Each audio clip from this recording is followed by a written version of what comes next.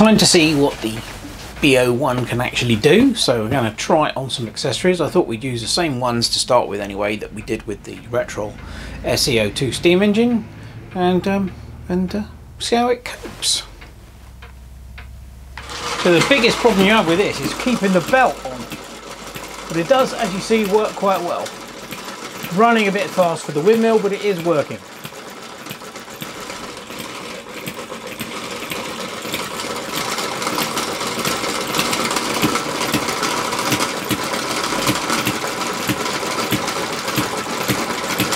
Drives it quite easily, but as I said, because it jumps around, keeping the belt on is quite difficult.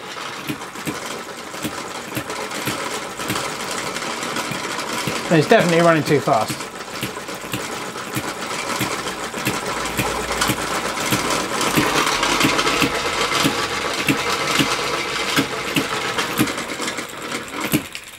And the belt comes off. But you get the point. Let's see if I can get it running through the reducer. Now this is much better. I found that you really do need to clamp the B01 down because it just jumps around too much. For a hit and miss engine it doesn't jump around a lot, but it does jump around enough for the belt to come off. So this is way better. So obviously we've got a gear reduction here. This is an Empire gear reduction unit, which is, these are excellent. And obviously I've got it, we've got that one reduction there, another reduction there, another reduction there. So it's slowing it right down, and now we've got a much better speed on the windmill and the pump.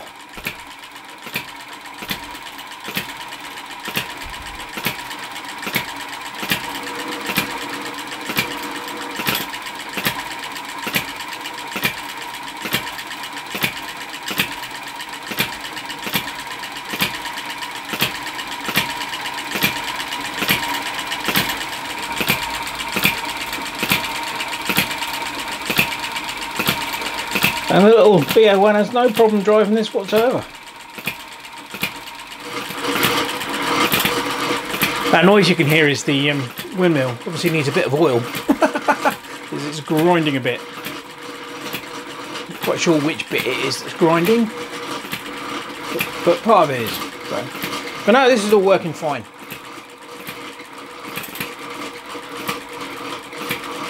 Doesn't appear to be putting hardly any strain whatsoever on the B01 engine.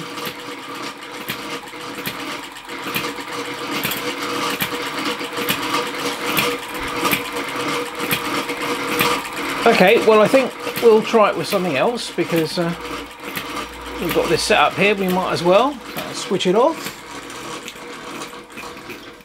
There we go, let's try it with something else. And there we go with the lovely Empire Ferris wheel. I suppose it is technically going around backwards, but I'm sure that doesn't really matter too much. But yeah, that speed reduction unit, that Empire speed reduction unit, brilliant, absolutely brilliant for this sort of work. And if you watched Jim's Blue Heaters channel, you'll know that he's built his own, which is beautiful and does exactly the same thing.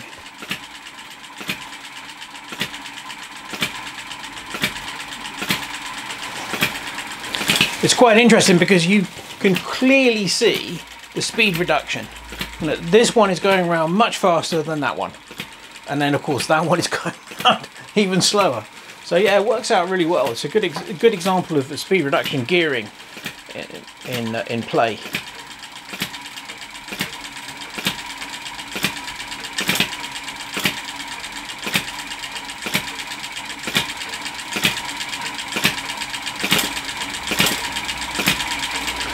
Again, the little B01 engine doesn't appear to have any problems at all driving this. It's not even labouring.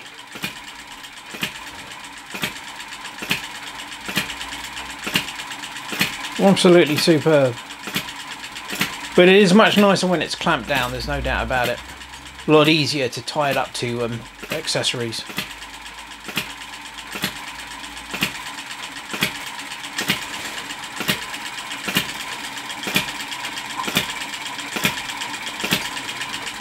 Alright, let's see if we can give it something a bit more difficult, make it work a bit harder. Okay, so I thought we'd give it a go with my steam engine generator load box, see what we can put on it. and see what it will power. So I'm not holding out too much for this because the hit and miss engine is a very slow revving engine, and obviously the generator, the faster you drive it, the more you get out of it. So, but we'll see. Well, it's running. Let's go and have a close look at the display over there on the needles. See what we've got. Yeah, 12 to 15 volts. Right, let's try and turn in some load on.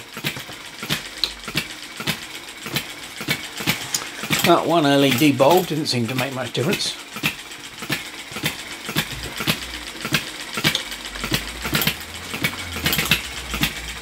Two LED bulbs.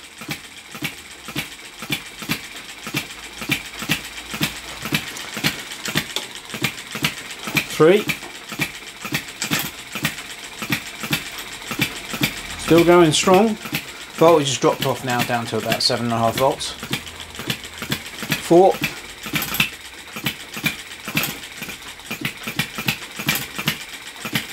Right, can handle 4, that's good. Let's turn them off. And we'll try the middle one here is a filament lamp. Yeah, still going strong.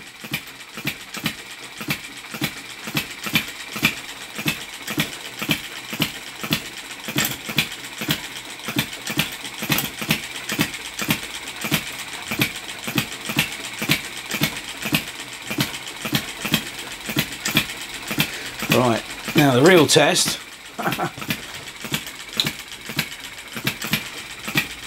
Yeah, it's slowing down definitely.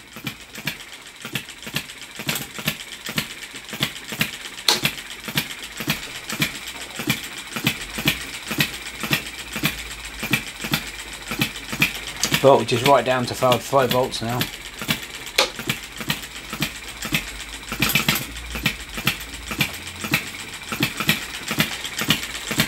Right, it's three LED lamps and the filament lamp. 4 LED lamps and the filament lamp. Well, it's doing it amazingly, but we're right down to about 4 volts, which is why it's very dim. Let's turn the light away so you can see that a bit better. But it's doing it.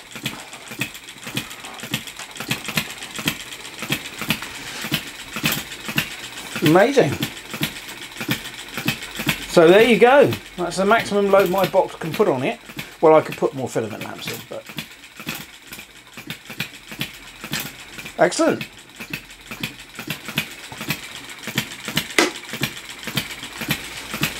Oh, I'm well pleased with that.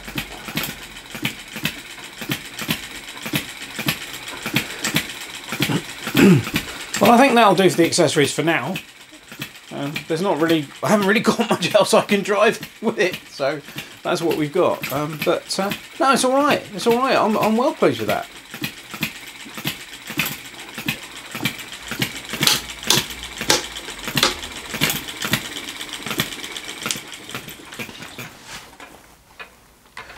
Well, I'm about to wrap it up for the lovely little Okmo Retrol B01 hit and miss engine.